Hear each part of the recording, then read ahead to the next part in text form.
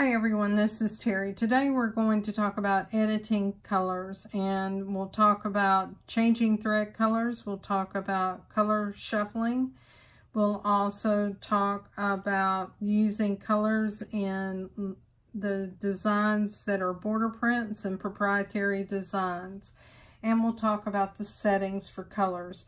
This should be helpful to you, so stay tuned. The first thing we'll do is we'll go into our settings page, and I'm going to change to a thread chart that is the brand that I own. Now you can choose to look at your threads either by name of color or by number, and I like color.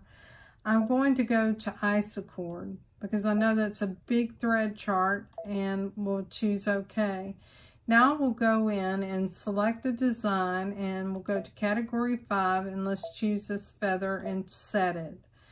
The colors that you see named here are colors that belong in the Isocord family, and I know that because I've had it on other thread charts and I've seen that the names are different. So for instance, the Pacific blue that's in this design is repeated. And if I wanted to replace it with a different color, we'll go to Edit, and we'll go into the thread chart, go to Pacific Blue, and let's just say that what I wanted to do is to change it with this red color. I need to go to the second instance of it and change it again.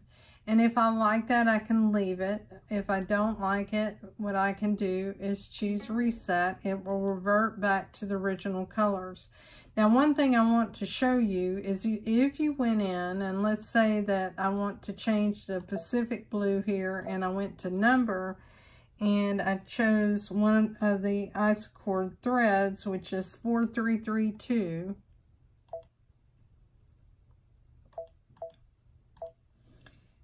And I choose OK, what happens is it throws me out of the design. I was wondering if it had something to do with the number being an invalid number on the thread chart that Brother has. So let's try another number, and that's 0763. And that color appeared. So it appears that this 4332, which I actually have in my hand, is not on the thread chart in the machine. So if you had that happen to you, it's nice to know that that's the case. We'll just choose Reset and choose OK. And now let's go back and reset it one more time and choose OK. So we're back to the original design.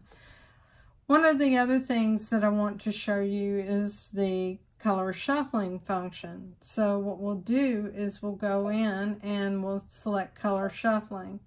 In color shuffling, you can select up to 6 thread colors. Now if you try plus, it will not go beyond 6. So that's the maximum. You can go down to 1, and I'm going to leave it on 6 colors, and let's go to random.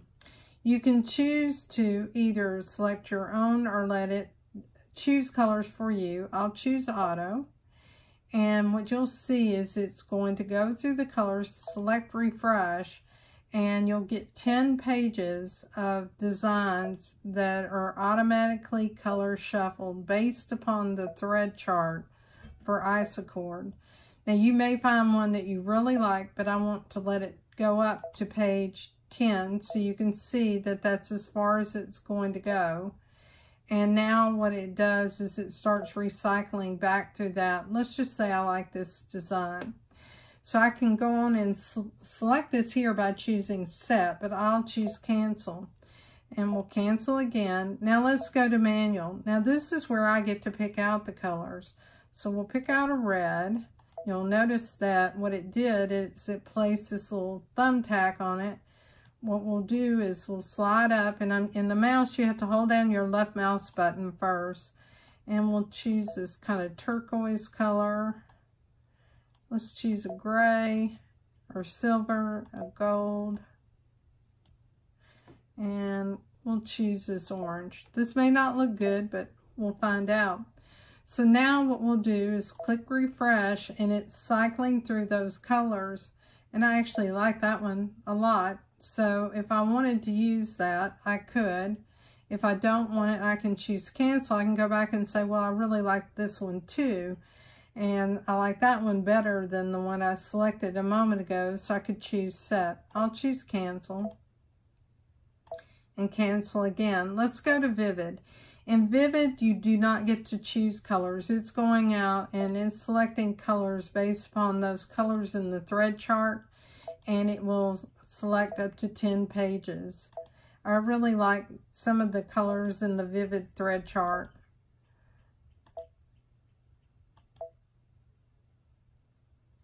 Okay, so if I like this one, I could set it. I'll choose cancel. We'll go to gradient. With gradient, you can either select one thread color or you can automatically select. We'll let it go ahead and automatically select, and you can see what it does is it's adding gray tones and black to these colors. So if I really like this, for instance, I could go in and set it and then see what colors I have in that design. I want to choose cancel, and we'll cancel again. Now let's go to manual, and I'll choose one color I want to be in this, and let's say I want it to be that red, and I'll choose OK. So now you get to see different versions of this design with that red. So this is using more of the blacks and grays along with that red. Okay, we'll choose cancel and cancel again, and one more time. This time we'll choose soft, and with soft it will go out and select softer colors, more pastel in nature, and you have up to 10 pages. We won't go through all of those. I can tell you that you could sit here and look at color choices all day long, and all of them are going to be beautiful. So we'll go on and choose cancel, and cancel one more time, and choose OK. Now what I'm going to do is resize this because I want to create like a border. So I'll go into size, and I do want to reset it proportionally, and also to reduce the number of stitches and the density. So I like that size, and we'll go ahead and choose OK, and we'll move it up here in the corner. Now let's go in and let's add a couple for a border print. So it's saying it is extending outside the area. Let me look at my hoop size. So I have a 10 5/8, okay. Well, that's because I chose the plus at the top instead of going to the bottom. So that's my bad. Okay, I can also add designs to the right of this if I want. I can choose this and go ahead and let's just say I want to make multiples of that, and I'll choose OK. All right, let's go in and look at this. Now what you can see here is that I have several colors that are repeated and with each design. What if what I wanted to do was to change one of the colors in the design? Let's say I want to change this California blue. So I'll go in and find a color that I want, and let's say I want this greenish color here. What that did is it changed it in all of the designs because this is a border print. So you see it's this blue fringe, and we'll change another one so you can see it. We'll change the Pacific blue, and we'll change it to a goldish color. So now that Coronation Gold is appearing throughout the design. So if you have a border print, you can go in, because of the color sorting feature, you can change it. Now let's see if we can go to color shuffling. No, you cannot. So you cannot select color shuffling, but because it is color sorted, you can go ahead and select the color in multiple places of the design. I need to take a swallow of water and we'll continue. I apologize for that. Okay, let's go ahead and choose delete. Let's choose a Mickey Mouse design and choose set. So one of the things that I want to do, and I told you that in edit, you cannot resize this. You can move it, however. So let's choose move, and let's just move it up to the top of this page. And let's see if we can have several Mickey Mouse designs, or many in this case. Perhaps you're going to make these for several children. We'll choose OK. And let's go out, and the first thing we're going to do is we're going to add additional designs. So we'll add several, and what I want to do is increase the spacing. So we'll increase the spacing, and let's delete one and increase the spacing a little bit more. Okay, let's choose OK. Now let's go to the color. You can't do color shuffling because I chose border, but I will show it to you without the border. Let's say I want to change the red bow to a purple bow or lavender. I can do that, so we'll choose OK.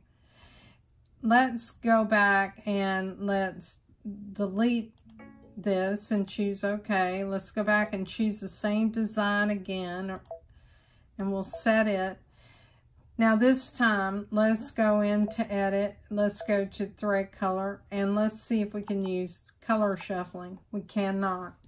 So you cannot do color shuffling on the proprietary designs. You can change some of the colors, and you can also create borders with those. I hope this information has been helpful to you. If you have questions, please let me know. I'm available on YouTube and then also Facebook. I have a group called Just Stitching with the Brother Luminaire. And I'm also a contributor on PE Design 11 in Facebook. Thanks for your time today, as always.